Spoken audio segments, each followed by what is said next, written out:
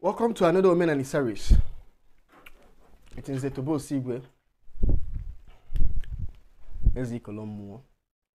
Today,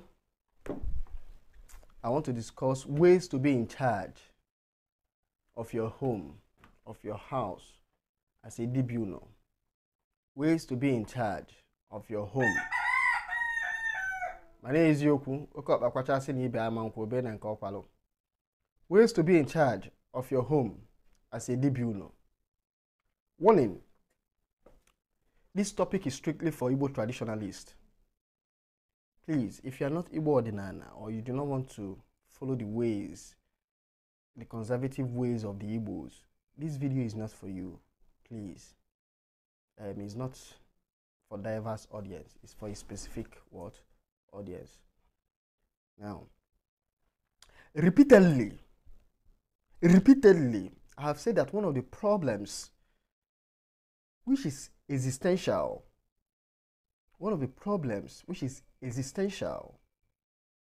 to the Igbos is the leadership of the home being dragged, challenged, or shipping either by his wife or by the church. Nsogbu anyị na-alịa n'ala Igbo kịta. Nsogbu ọwụ na Dibiuno na-alịa n'ala Igbo. Nwaanyị ọ nọtala anọta. Ya na gono ndị ụka. Ndị ụka achọrọ ka Dibiuno chi ọchịchị na be. Nwaanyị chọrọ ka ya na di ewologono ofu na be. Ọ sị na ha ogono partners. Imagine inwe two captain na ship. In a ship. Onya wunso wai na-enwe. Ezigbo Dibiuno na nwa efe an na-ekwu. Ezigbo Dibiuno ma efe an na-ekwu kịta. So, one of the ways the church weaken the leadership base of a Dibiuno is by taking over the priestly duties of a man in his house. Most Igbo families, pastors, ndoka, father, hancha, no man of God. Kefe daddy in the Lord, Kefe daddy in the Lord. Kefe daddy G.O. It's a shame. So, today the church baptizes a man's child, names the child, blesses the marriage, listens to their confessions, serves as a conflict resolution advocate, decides burial date, and conducts same burial. They decide what is wrong or right in homes. It's not the man. Woke kuzi oku, munye ase na obere ife daddy pulu. Obere ife father ayi pulu. Obere ife onye nkuzi oka ayi pulu. It's a shame. And this is the ways that they have done what? Cheapened the leadership qualities of a man in his homestead. All these functions annexed by the church is to the detriment of any married man. That is why I keep warning. If you want to have the authority in your house, I am saying it repeatedly. Don't say, don't baptize your child in the church. If you die, do not allow the church to bury you. If you have a problem, go na problem. They should not name your child. They should not bless your marriage for you. That way you will be in total control. Stop making the church the third party in your family because they will take over. Ndoka doka gono nde ekpenta. Asi na onye ekpenta. Ikwe ha na n'aka. O iza ha na eke na ocha ka ikwe n'aka. Ikwe ha na n'aka ocha mbi ibie ya ọma. Ibie ya ọma ocha nsusu. Inye ha na nsusu ochuo na begu. O take over. That is all to avocado. Don't make a church, any true Dibiuno, do not make the church a third party in your family. They will take over. They will take over your family. I'm telling you in all sense of honesty. So any true Igbo traditionalist that wants to be firmly in charge of his home, here are ways you can take back control.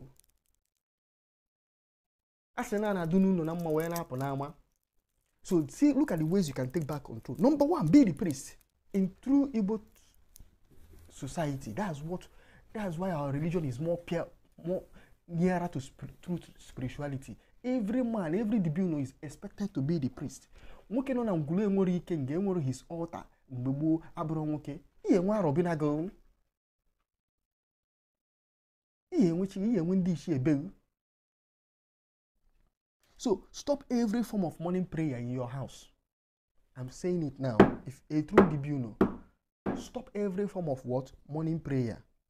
Many men do not know that it is through the morning prayer, which are mainly conducted by the women, that their leadership as the head of the house is being attacked spiritually. Maka ine na anya ọsọ ụmụ nwaanyị na-ekpe ekpere ụtụ, ụmụ nwoke ahụ ekwe apụta.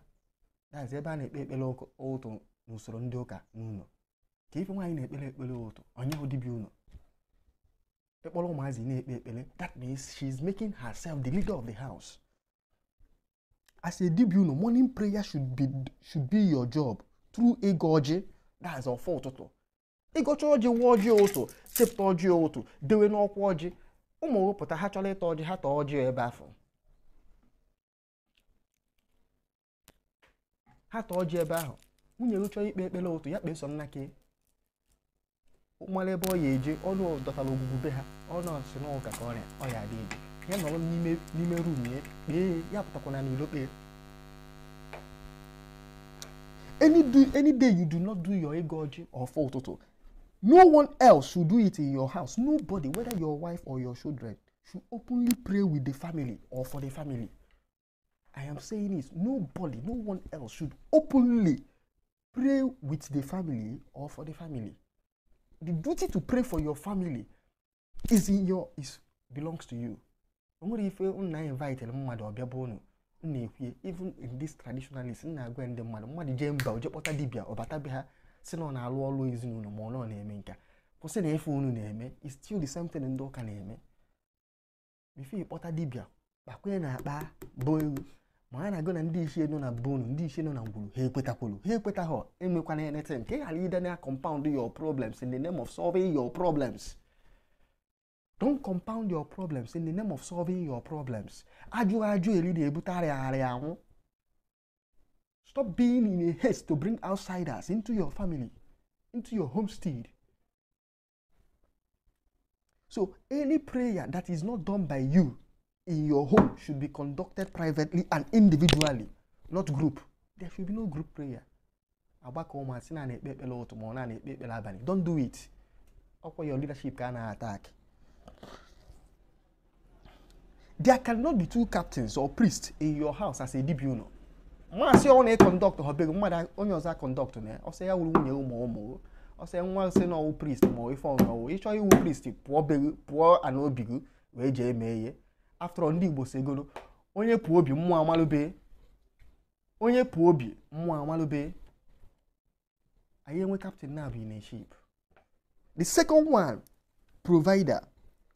A Dibiuno, as a Dibiuno, you must know that the task providing for the basic needs of your family, the basic needs of the family, of those under your care, is one of your core responsibility. You must provide the basic needs of your family to the best of your ability and conscience. Man of the house means the provider of the house. As a man of the house, no man of the house, no. You don't know why and I will need to tell you. It's a woman of the house, or you want a man of the house, woman of the house, as a man of the house, no. It's by deeds, it's by actions, and one of the ways is by being the provider of the family, the basic needs of the family. I'm not saying that if your wife is doing something she cannot support. Man, make sure that you are the one providing the basic needs of the family. Number 3, trustworthy. Trustworthy. No sensible person wants to live her life in the care of a man who is not worthy of trust. Marriage, as far as ordinary is concerned, is not a true or die affair. Or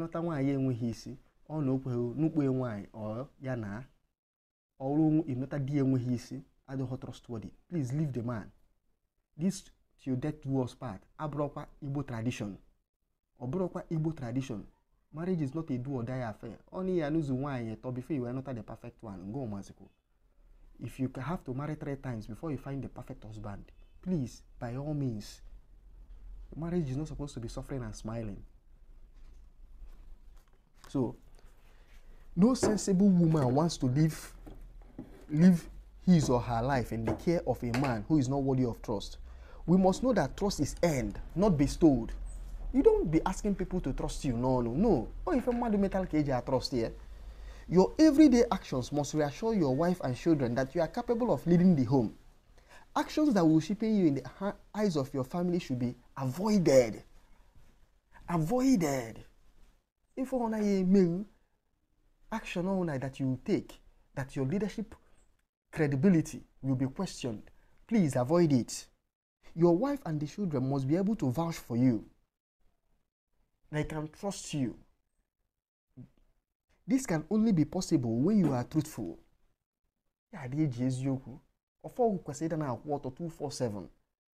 You must be faithful. Your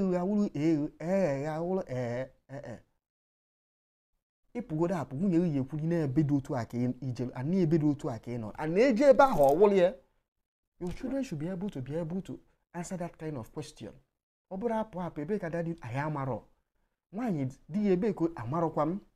You can leave and nobody will know where you have gone to. You will say that you went to this place. You must be honest in your dealings, both within the house and outside the house. So you must be worthy of trust. Trust is earned. Number 4, available. A true Dibiuno must be available. An absentee father cannot be a good Dibiuno. The word Dibiuno means the expert husband or the husband that lives in a homestead. I don't understand this madness that is going on. That a man, you say that he or she is married, you are staying somewhere, your wife and your family are staying in another place. Are you ruling from exile? Are you leading from exile? You should not be an absentee father. How can you be in a control of a homestead that you are not living in? It's not possible. It is not possible. Your absence should be for a limited period of time. Your main base should be with your family and your children. You cannot claim authority where you do not live and reign. Even leaders know that if you do not live with a people, it will be very difficult to govern such territory. People residing in that territory. To govern a territory properly, you must live within that territory. A true Dibiuno must stamp his constant presence around the homestead. A true Dibiuno must stamp his constant presence around the homestead. Our forebears were not as absentee fathers. We must know that homemaking is a serious business. And no serious business is conducted in absentia. There is no justification for being an absentee father. I repeat, there is no justification for being an absentee father. That means you are saying that ego can't you beg. So your business is more important than your family. Number 5. A Dibiuno must be a respecter of Igbo traditions. A true Dibiuno cannot and should not be an iconoclast. No. This does not mean you should not be progressive minded. No, it doesn't mean you cannot be progressive minded. Rather, it means you must realize the important need of teaching your children the importance of respecting the old ways of our forebears and hanging on to the important aspect of it, so that their own children will know who they were, who they was, and who they should be.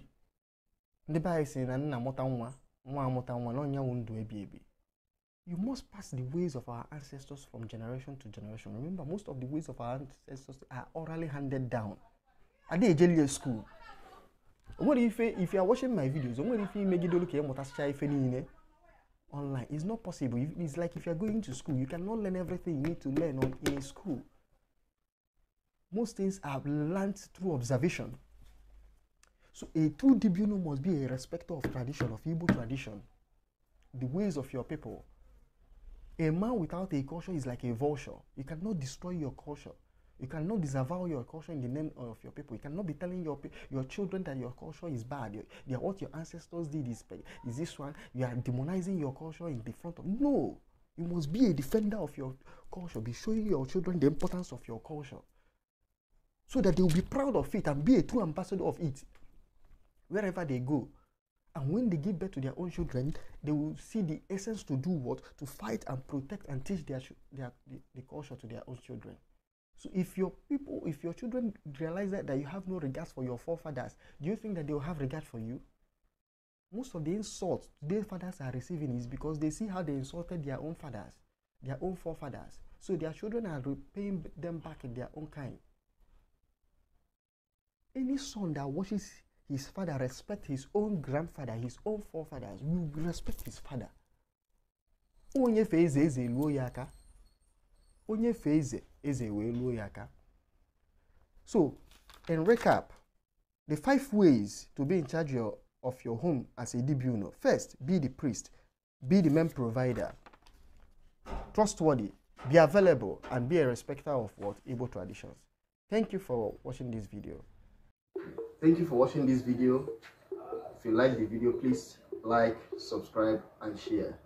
I would like to hear from some of you. If you have any question, please, you can reach me through the number on the screen, or my email address, or my other social media handles. Thank you. Thank you.